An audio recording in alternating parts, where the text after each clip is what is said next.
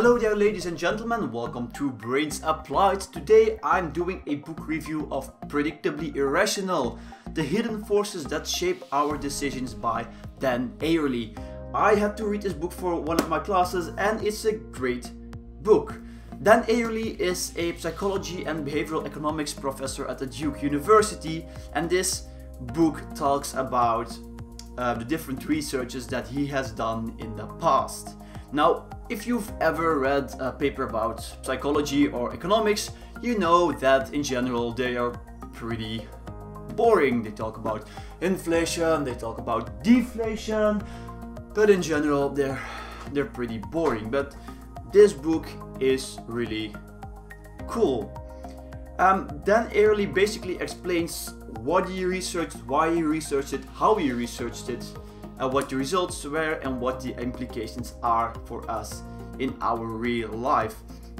And basically his claim is that although we think that we are very rational and very thoughtful persons, we are totally irrational.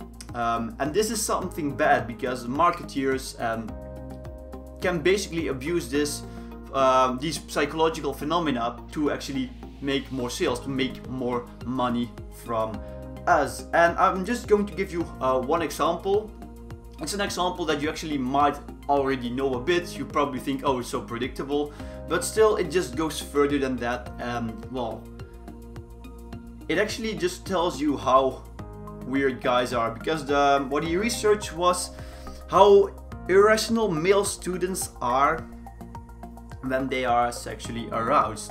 Now you're probably thinking two things. Male students being irrational? What a surprise. Men not thinking after being sexually aroused? What a surprise, who could have expected that? But it goes much further than you would actually think. What he did was he had male students fill in a survey in which they had to rate different activities. And they didn't have to say, do you like this, yes or no? They had to rate it on a scale from 0 to 100. And they had to do this in a cold, natural state and when being aroused after watching their favorite online nature documentaries. And I'm going to read you some of the questions and some of the results that were given in the survey, and I'm promising you, you're going to be surprised. Can you imagine being attracted to a 12-year-old girl? The percentage of non-aroused was 23, when being aroused it was 46. A difference of 100%. Can you imagine having sex with a 60-year-old woman? This percentage went from 7 to 23. The last question that I'm going to tell you. Can you imagine getting sexually excited by contact with an animal? This went from 6 to 16%.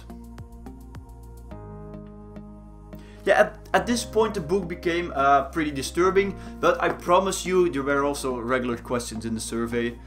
And for the more innocent souls, he also talks about how being reminded of the 10 Commandments can prevent people from cheating on a test. So don't worry, this was the weirdest example that I got out of the book, especially for you guys. But this book is really cool, and what I like about this book is that it has 13 chapters.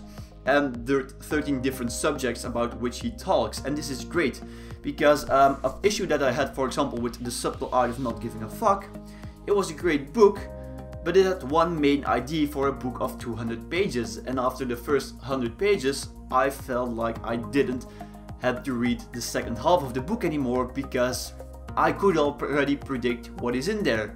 But this book has 13 different subjects, and this helps a lot. Additionally, Dan Ariely has a open and accessible and humorous writing style, and this makes the book a great book. And if you love psychology or if you just like these little tiny psychological facts, I would highly recommend reading this book. At a certain point in this book, Dan Ariely talks about how irrational we are when we will get something for free. For example, we will order more products on Amazon just to get free shipping.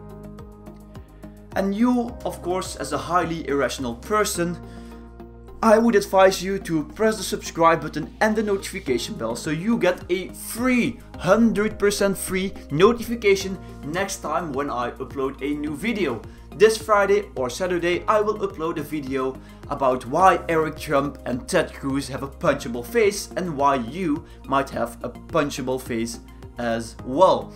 Next week I will do a book review of Extreme Ownership, how US Navy SEALs lead and win, and I'm going to talk about what makes someone funny, how to be funny, and what humor is exactly. So press that subscribe button and I will see you guys later.